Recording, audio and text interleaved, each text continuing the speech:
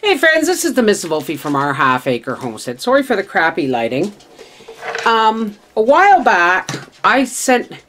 Know this, if you order anything from Facebook without clear knowledge of where it's coming from, it will take months and it will be from China. That's what I did with this.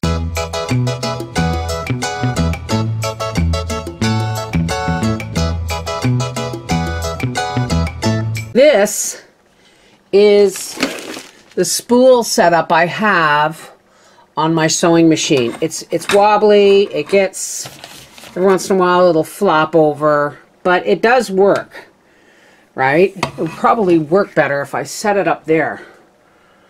It actually probably would work better if I set it up there. But instead, I bought this. Now this comes with no instructions. And it's been so long since I ordered it. I know it's something to replace this, but we're not sure how it's going to work. So let's just do that. Let's just set this up and see. Now, these are the parts, okay?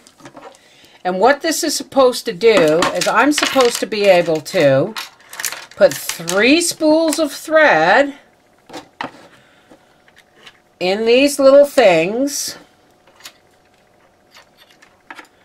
And this, I don't know why I have this on here.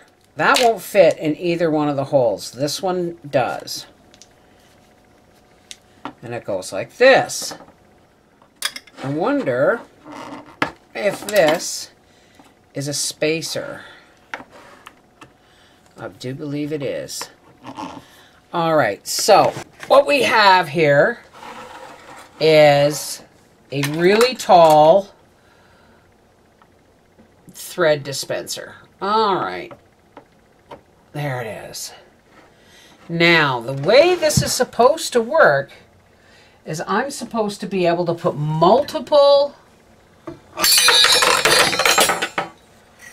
This is what I've been using, and it doesn't quite work for this machine. So I'm supposed to be able to put thread on here. Okay, and then this brings the thread. Okay, now I can show you.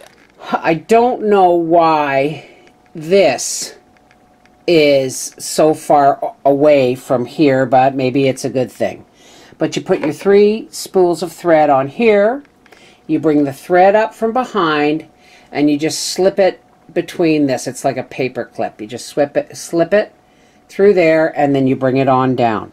And this way, I can have several spools of thread on hand and safe from my dogs. So it makes a nice, I can still sew a nice, even seam.